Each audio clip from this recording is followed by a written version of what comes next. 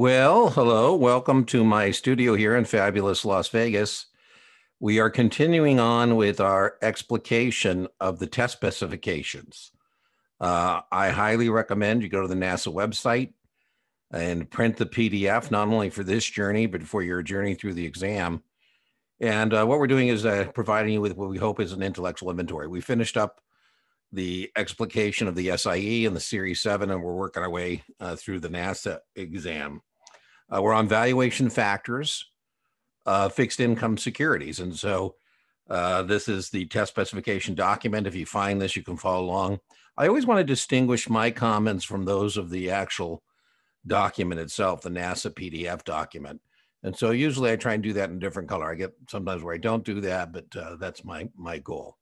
All right. So one of the concepts that you encounter on NASA exams that doesn't show up in FINRA exams is this concept of duration. I think you'd be fine on your exam to think of duration as just volatility. If every time you saw the word duration, you said volatility, I think you'd be fine.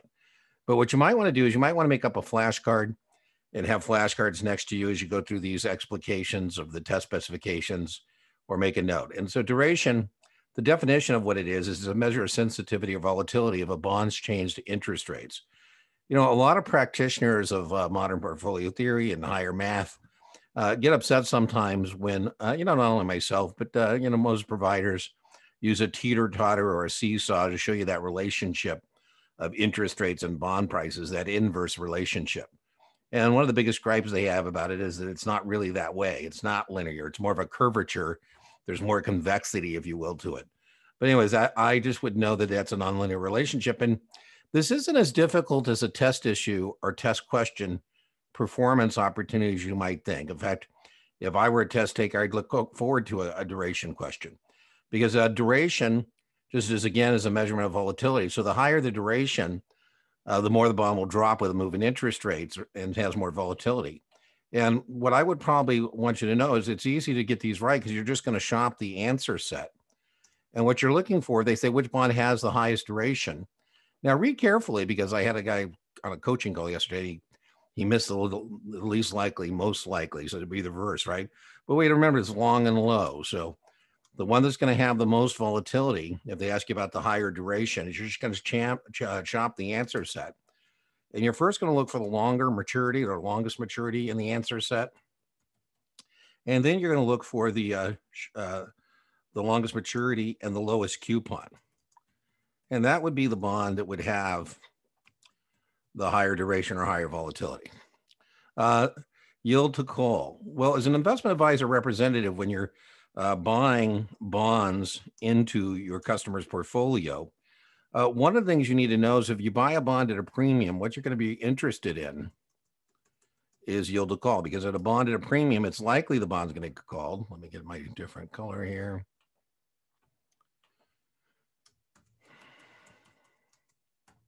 Likely that it's going to be called because interest rates have gone down. That's what caused the bond to be at a premium.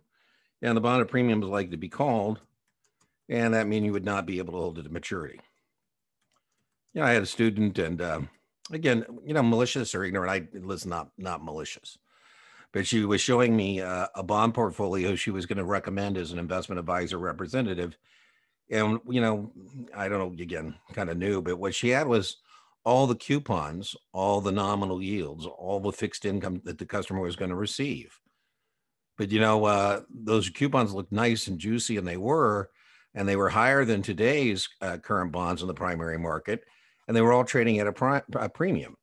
And I said, well, listen, you might want to put a column there on the far right where you show people what yield to call is, because I doubt they're going to be able to keep all those bonds to maturity. The vast majority of the bonds you're showing them in this, hypothetical recommendation are bonds that are likely to get called, and that would be the lowest yield. So in a bond at a premium, we would quote the yield to call, or as an investment advisor representative. Now, the test assumes that on this exam, you have a trading authorization. So it's not so much that you're disclosing to the customer, it's that you're going to actually be doing these things. And so it's on you now to know that when you buy a bond at a premium, or the bond is trading at a premium, that's likely to be called. Now, in terms of bonds that are trading at discount or par,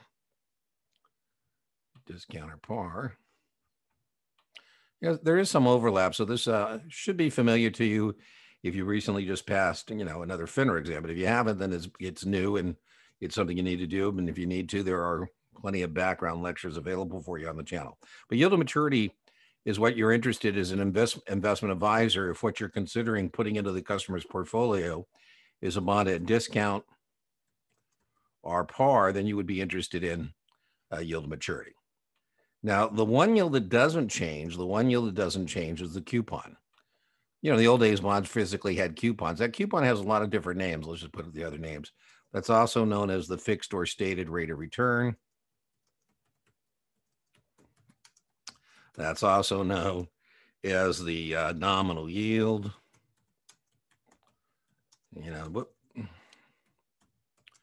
And that doesn't change. The issuer says, we don't care who bought the bond, what they paid. We're going to send a check. Now, remember, the checks are sent semi-annually. So that coupon, I'll just make up one. Let's get a different color highlighter. Let's say it's an 8% bond. I have a lecture. It's called Ford Bond, not James Bond. Ford Bond, not James Bond. Ford Bond. Ford is the issuer, right? So Ford, if it's an 8% bond, says we're going to pay $80 semi-annually. How did I get that? I took par.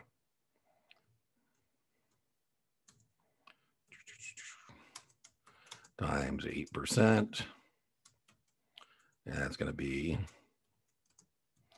$80 per bond. And that'll be paid to me semi-annually. So again, kind of head where we're heading here a little bit is, so if I bought 100 of these bonds, 100M, 100M would be 100 of these thousands times 8%. We'd be looking at $8,000 in annual interest if we had a block of 100 of these. And that $8,000 would be paid to us in 2 semi-annual installments. So if this was a 10-year bond, and let's say it's a 10-year bond, what we'd be looking at is $4,000 twice a year for 10 years. So we'd be looking for 20 payments of $4,000. Kind of where we're heading here a little bit, right? So if this was a Ford 8% debenture, 8% times 1,000, $80 per bond. I'm going to buy 100 of them, put it in my customer's portfolio. We'll assume for purposes of this illustration, it's not callable. And so that means I would expect if I had $100,000, if we lent Ford $100,000, they agreed to pay $8,000 a year. That's going to be $4,000 January 1st, $4,000 July 1st. And so if it's a 10-year bond and they're paying twice, we've got 20 of these payments coming to us. Now, remember from an earlier explication, we said money today is always worth more money than at some future date. And so, the $4,000 I'm receiving 6 months from today is worth more than the $4,000 I'm receiving, 5 years from today. And the $4,000 I'm receiving 5 years from today is worth more than what I'm receiving 8 years from today. So anyways, that coupon doesn't change, as we said. So that whatever that number is. Now, conversion valuation. One more thing up here I forgot to put in. Let me get a different color here. I say, listen, you're going to get a statement every quarterly statements. That's a test question. And, if interest rates go up, the bonds are going down. We just talked about duration. But one way we can make our customers immune from that, test term, immune, is I say, listen, that whole thing about volatility is if you're participating in the secondary market. And if we don't participate in that secondary market, if we just buy the bonds and we don't ever sell them, we just hold them maturity, we'd be immune from that fluctuating interest rate. And so, maybe you get a question that goes something like, how would you immunize a customer's bond portfolio from what we're discussing? And you'd say, well, we're just not going to participate in the secondary market. We're just going to buy the bonds and hold them to maturity. Anyways, I apologize for that. I want to back up and take care of that before we move on. All right, so back to the sequence we're in right now, which is talking about the valuation. Remember the big picture here, what we're doing in this explication is valuation factors of fixed income securities. And we're just literally going through the test specifications and, flushing these things out. Conversion valuation. So remember, if we have a convertible bond, we can switch our status from being a bondholder to becoming an owner. Let me get a different color here. And so that conversion the conversion features are based on par.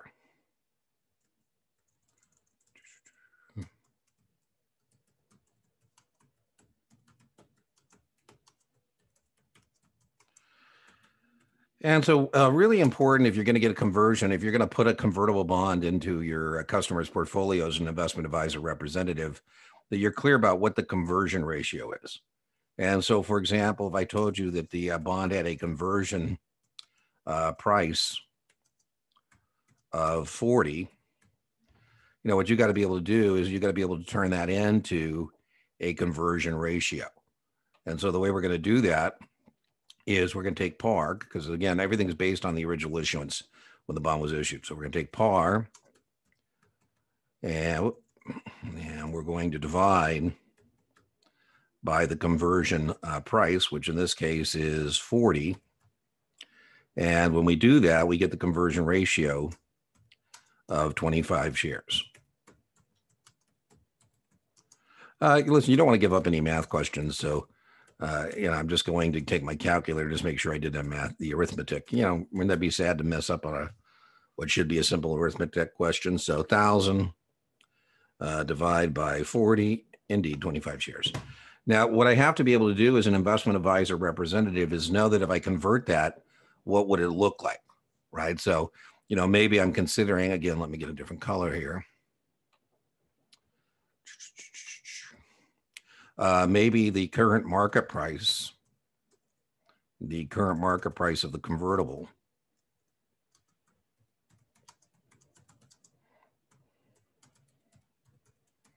is 1,300 or 30 in bond speak. That'd be 1,130, but 1,300 bucks. And I'm thinking, okay, well, if I put this convertible bond into my customer's portfolio at $1,300. And I convert it, what would we be paying for the stock? Because I want to kind of look at that stock price and kind of see where that conversion feature is going to make some sense. And so the way we do that to figure out, that's called parity, by the way. And I want to see what the stock price is the equivalent of paying for this bond. So what I'm going to do is I'm going to take $1,300, the current market price of the convertible. That's given information. I'm going to divide by the number of shares we can get. And, we end up getting what we call parity. And in this example, parity would be $52 a share. Now, the point is when I get $52 a share as parity of the stock, I still may want to buy the bond in the secondary market at 1,300, but I'd be paying $52 for the stock if I convert based on that price. That's typically trading at a premium to parity of the bond. I'm showing you parity of the stock, but parity of the bond is probably a little less than that. In fact, maybe I say that the current market price of the stock, current market price, CMP means current market price, is $50 per share. So again, doesn't mean I'm not going to buy that bond. It just means I should probably pay attention to that current market price. So we're hoping here that it would go up another, $2 a share. And then remember, I should understand that at the very end, the issuer is going to say, do you want X number of shares, 25 shares, or do you want, your $1,000 back? So, what's kind of cool about this, right, is you can switch your status. You can switch your status from being a creditor of the issuer to becoming an owner.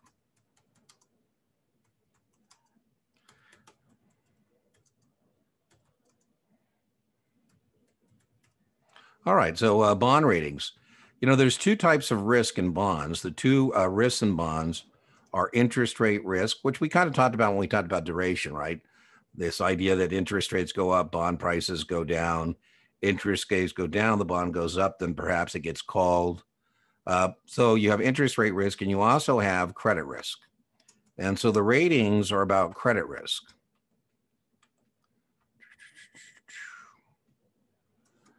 And, you are held accountable for, as an investment advisor representative, you have three issuers of debt denominated securities you're held accountable for as an investment advisor representative. Those are the U.S. government, municipalities, and corporations.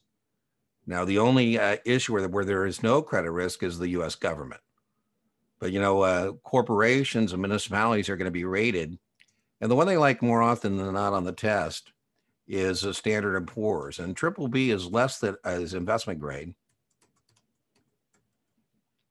And less than triple B is less than investment grade. And that just means you're going to have more credit risk the further you go down in those ratings, right?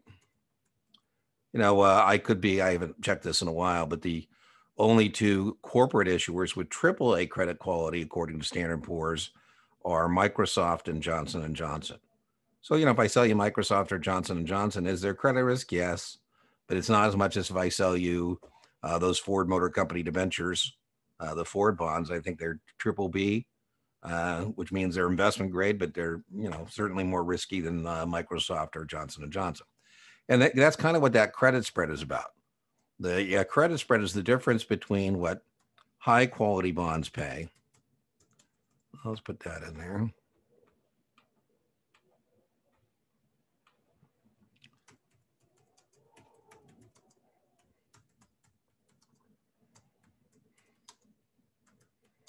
And low credit quality bonds pay. In terms of analysis or valuation, you might watch the difference between that credit spread move up and widen or narrow. So it's the difference between what high quality bonds pay. Let's put difference.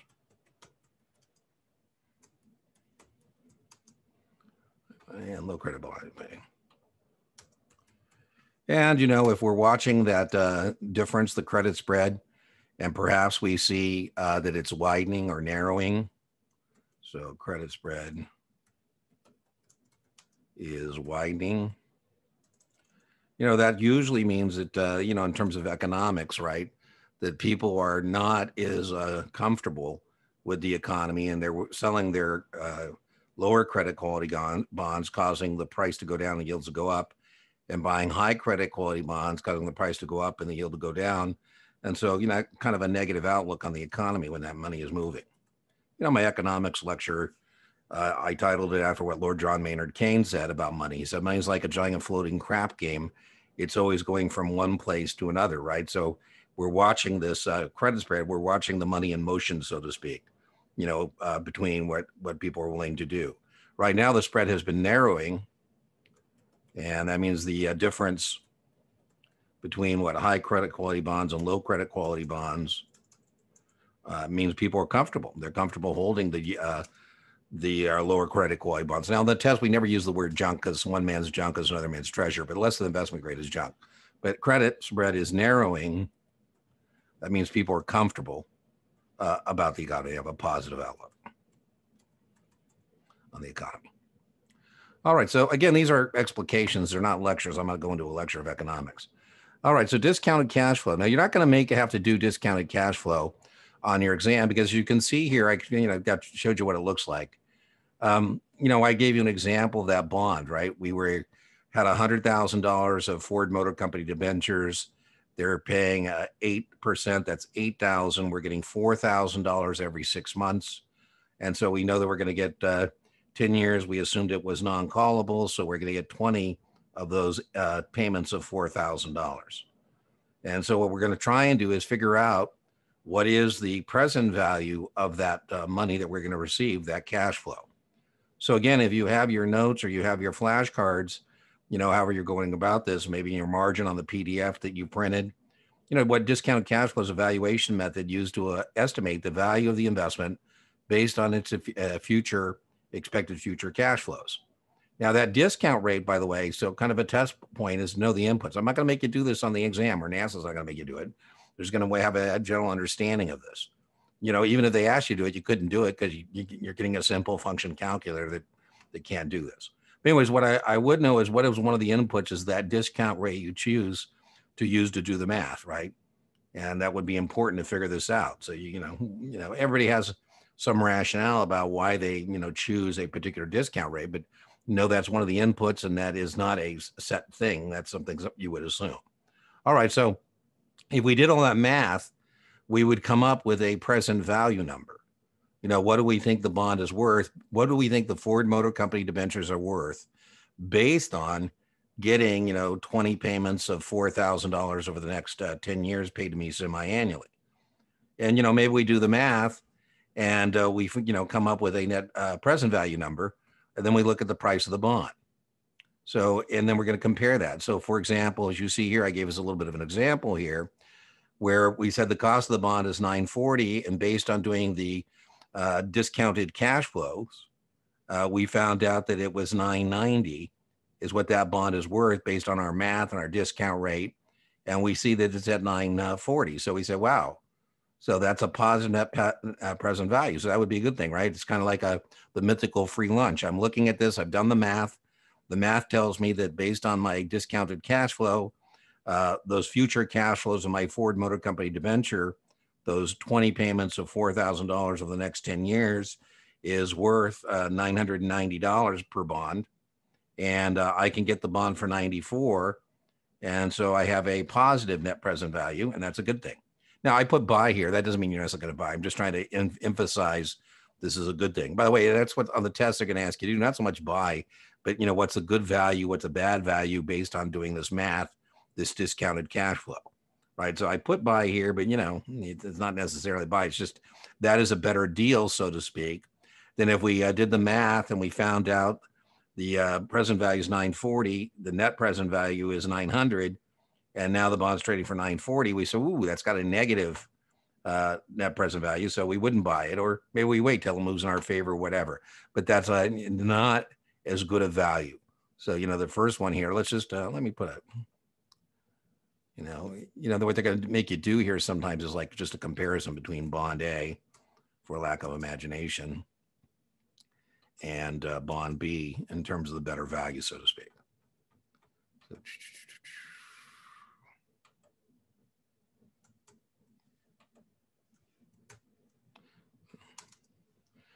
all right, so we also use this discounted cash flow, same kind of a deal. So remember, we were looking here at the present value of Ford Motor Company debentures that are paying me $4,000 every 6 months for the next 10 years. So I'm going to get 20 payments of 10 years twice, 20 payments of $4,000. And we did a discounted cash flow to figure out what that present value was.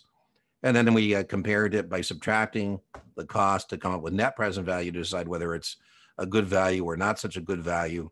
But we could do the same thing with stocks as well. And so we also have another model where we use discounted cash flow, and that's called the dividend discount model.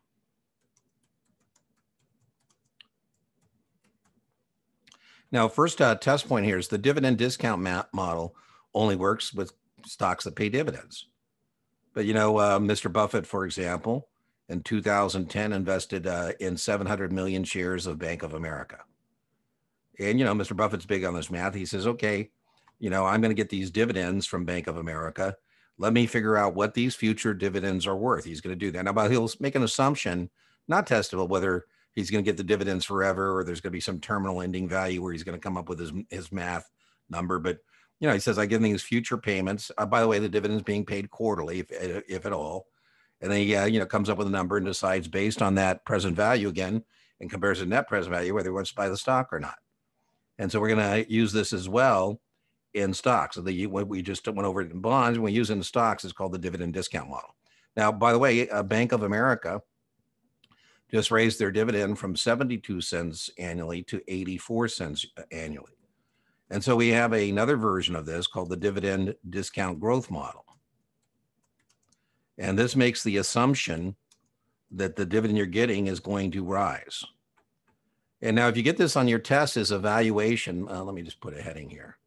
This is for valuation of common stocks. that pay dividends. And again, kind of a trick question on your exam, perhaps. You can't use this model for stocks that don't pay dividends, so this wouldn't work in a growth stock, right?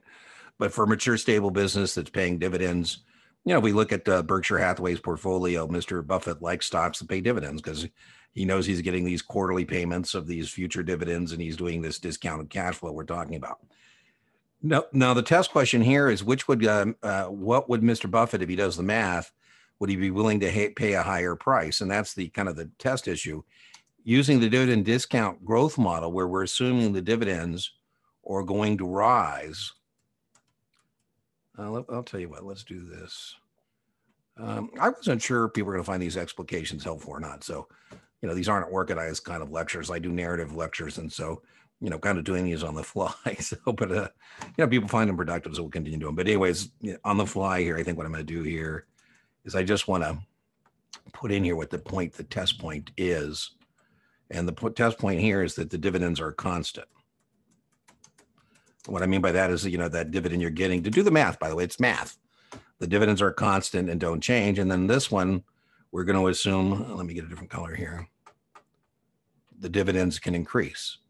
And that's, what Bank of America said the business was doing well. Let's increase our dividends. So here we're assuming that the dividends are going to rise, to go up. And then the takeaway from this is basically that this would justify a higher price. So if we're using the growth model,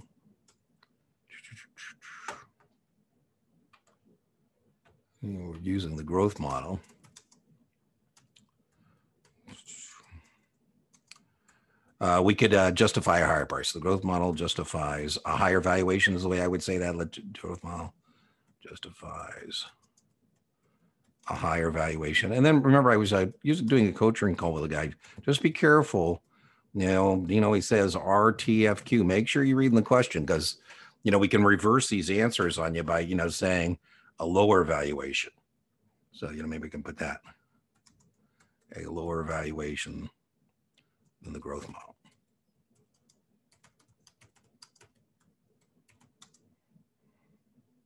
I'll say version there. Okay, so I've been kind of slow getting some new content up for you, particularly, we've worked our way on the channel. Hey, thanks for your support, by the way. I appreciate it. So, like, subscribe, comment. We're pretty good at getting back. It's been amazing. I didn't know what my expectation would be when I started trying to, establish direct relationships with test takers. And when we started the channel about 6 months ago, we kind of did it in sequential order, trying to jump in with the cycle of most people's testing. So what I mean by that is we started with SIE content. We built that out. We started with Series 7 content. We built that out. And now we're finally at the area of NASA where we're building out 63 and 65 and 66 content. And that's, been a little slower than I'd like, but, it is what it is. So we'll continue to make installments until we like SIE, like Series 7. We have the entire 65 and 66 and the 63 explicated as well. And then we're always adding new stuff, so make sure you subscribe. We'll have another practice final for the SIE at some point. The next practice final will actually be a practice final for Series 65 and a practice final for Series 66. That's a ways away because I got to get done with the test specifications. All right. Well, like I say, thanks for your support. And I'll see you on the next installment.